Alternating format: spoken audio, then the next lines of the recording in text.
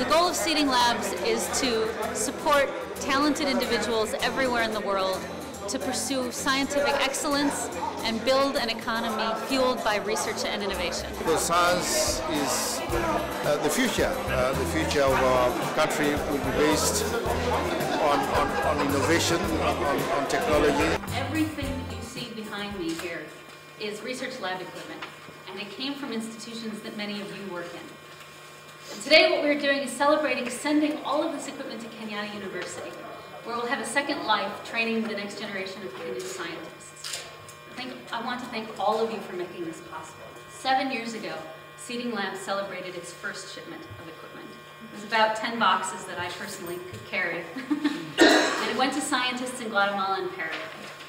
And since that time, we've ensured that scientists in 13 countries, in Latin America, in Africa, and the Caribbean, have the equipment to do world-class science. We need a scientific workforce that is really, truly interconnected, that collaborates regardless of geographic distance, and that has the right tools anywhere, everywhere that they're needed.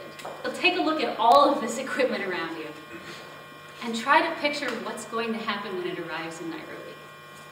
There are 3,500 students waiting for it there now, waiting to get a better hands-on scientific education, waiting to do world-class research.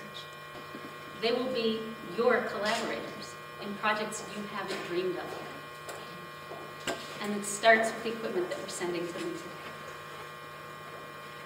That is the vision. That is the world that Seeding Labs envisions. Thank you for sharing that vision with us. I think if you look at the economy of the 21st century, is there any doubt that we're moving into the world where the economy will be driven by minds, not necessarily machines? That the network of education, of research, of science is really going to be the growth engine, as Nina so eloquently put it, that's going to be needed to attack the problems that have arisen in all parts of the world. What I hope, and what I think would be a fantastic outcome, is that some of the people that get to use these tools and further their education can go on that journey and take up that torch about a real passion for research, for asking questions for which the answers aren't known yet. And then at some certain point, those are the people that are going to help us solve the myriad of problems that we're dealing with today. And you know, Kenya takes education very seriously. We spend over 30% for annual budget on education. And if there is one thing we are proud of, is the human resource capacity.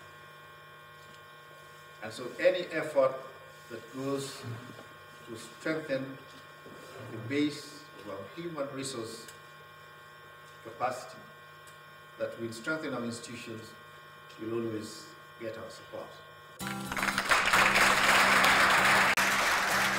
I think science is very, very important in Kenya because that is the only way we can unlock the potential of the people in that country. In the current global dynamics, everything is governed by science. Discoveries, new adventures, every question of life is answered by science. That web of minds from wherever people can take on the challenge of doing research will be essential to taking on the global problems that we have to handle.